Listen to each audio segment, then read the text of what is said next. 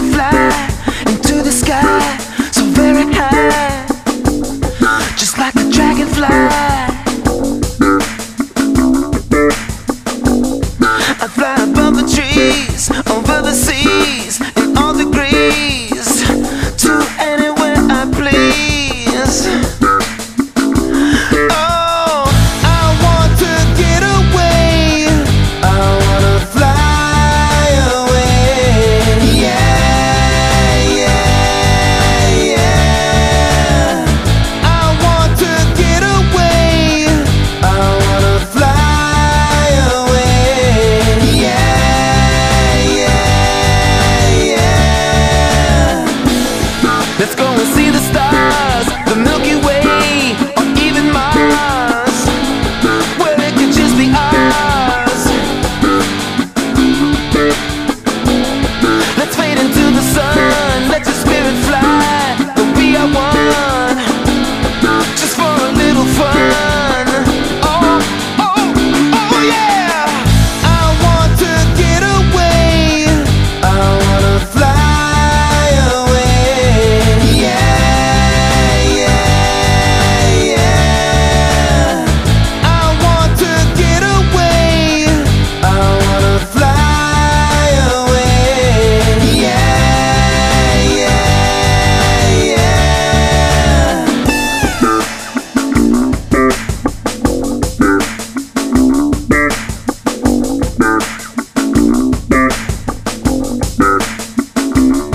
I gotta get away, get away.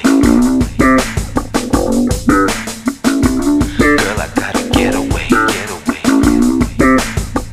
Oh, oh, oh yeah. I want to get away, I wanna fly away. Yeah, yeah, yeah. Oh yeah. I want to get away, I wanna fly away. Yeah, yeah, yeah. I gotta get away. I want to get away, I want to get away. I want to get away, I want to get away. Yeah. I want to get away, I wanna fly away. Yeah, yeah, yeah. Girl, I gotta get away. I want to get away, I want to get away. I want to get away, I want to get away. Yeah. I want to get away, I wanna fly away. Yeah, yeah, yeah. Fala pessoal do Cifra Club, eu sou o Naldão e hoje você vai aprender comigo esse clássico do Lenny Kravitz, Fly Away. Essa música faz parte do álbum 5, gravado em 1998.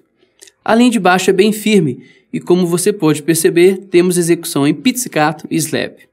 Para essa música eu estou usando o Benson Groover 5 e o pedal Bass Shape da Nig. Fica relax, se você não tiver um baixo de 5 cordas, pode tranquilamente usar um de 4 cordas, ok? Bom, a música começa com a guitarra e logo em seguida entra toda a banda fazendo a base harmônica assinatura. Vamos conferir, olha só.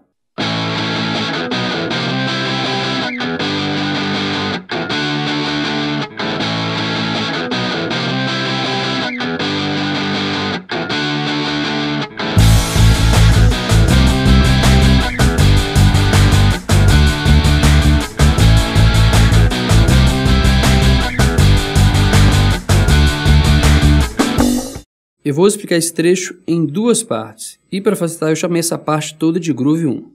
Vamos lá, vamos fazer a primeira parte.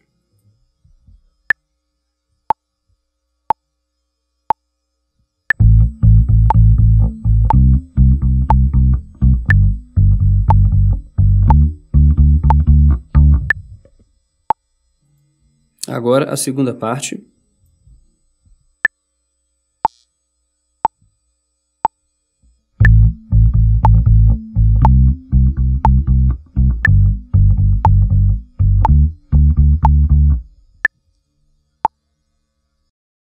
Bom, para a primeira parte, a base harmônica é a mesma mas a linha de baixo passa a usar um recurso muito conhecido, o slap.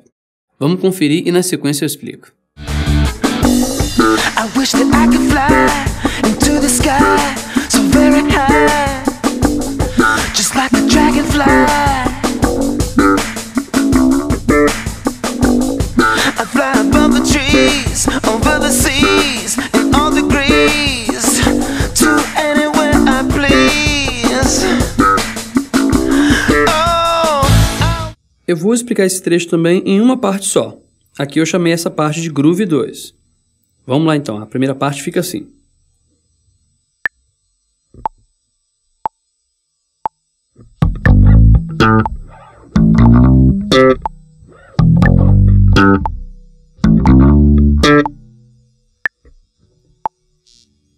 Aqui neste Groove 2 temos várias técnicas, eu vou explicar em partes. Olha só, primeira coisa, para quem não conhece o slap, essa técnica consiste em bater com a mão direita com o polegar nas cordas, assim ó. Tecnicamente chamamos o polegar de thumb, que é em inglês. Na tab simbolizado com um T. Já com os dedos 1 e 2, a gente puxa as cordas e na tab a simbologia é o P, de puxar. Tecnicamente chamamos de pluck ou pop, podendo variar para os dedos 1, 2 e até o 3. Olha só.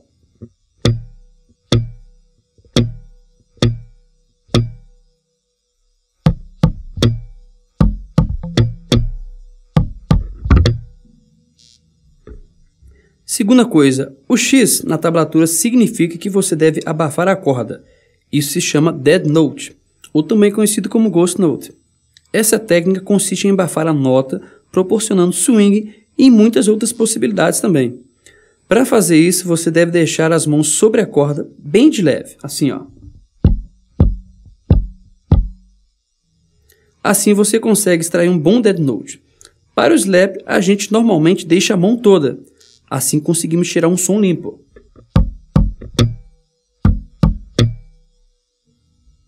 E por último, o terceiro ponto, o slide, só para lembrar, é quando você escorrega o dedo sobre a corda, podendo variar para frente ou para trás. Neste caso aqui, quando temos a barrinha tombada para a direita, significa que você deve escorregar ou arrastar para frente. Assim, ó.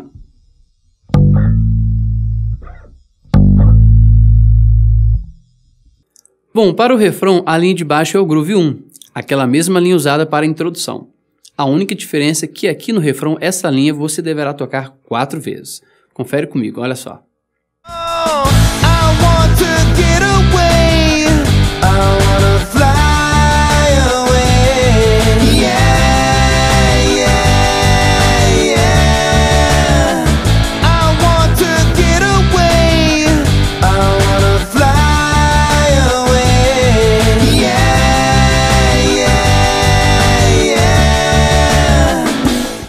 Esse trecho eu vou ensinar em 2 partes. A primeira parte fica assim.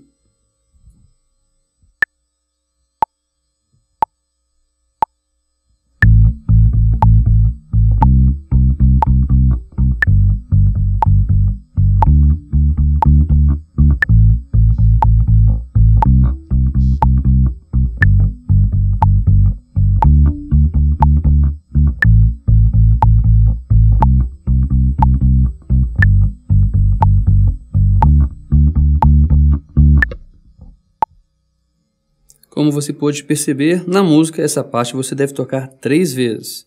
Agora a segunda parte.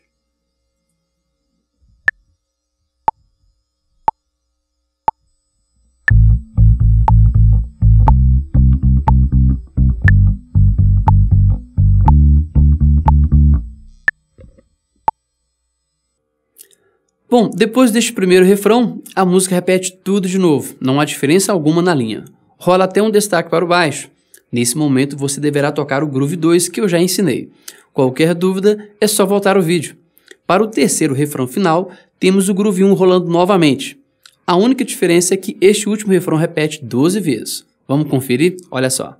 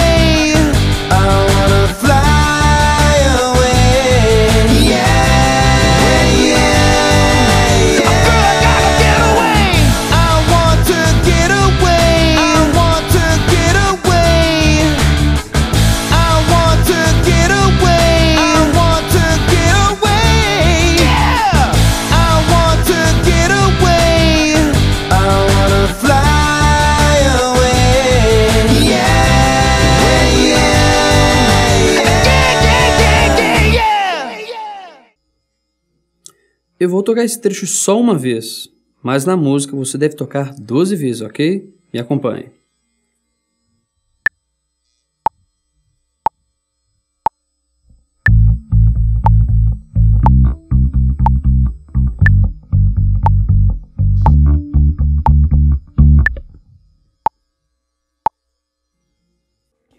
Então, pessoal, essa foi a videoaula de Fly Away do Lenny Kravitz, uma música legal para praticar pizzicato e slap. Mãos à obra, então. Dúvidas é só postar aqui embaixo que a gente responde. Espero que tenham gostado. Continue ligados no nosso canal para aprenderem mais e mais sobre música. Abração do Naldão e até a próxima.